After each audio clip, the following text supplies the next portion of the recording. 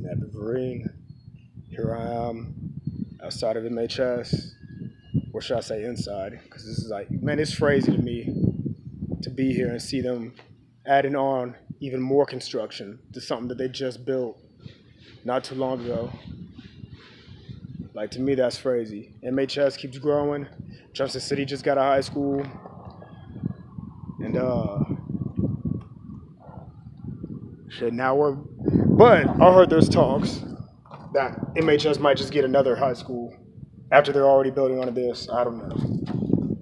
It's crazy, crazy. Let me show y'all again.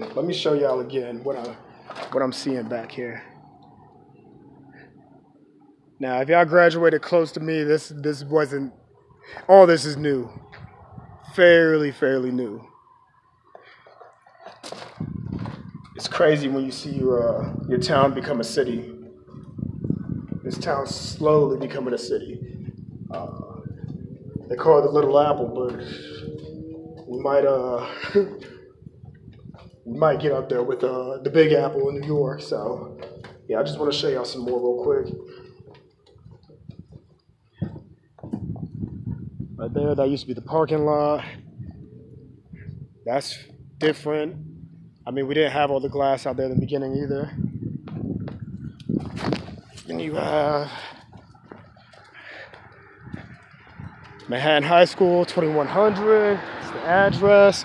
Up here on the top of the hill, which I remember when I was late for the bus, I would walk up this hill.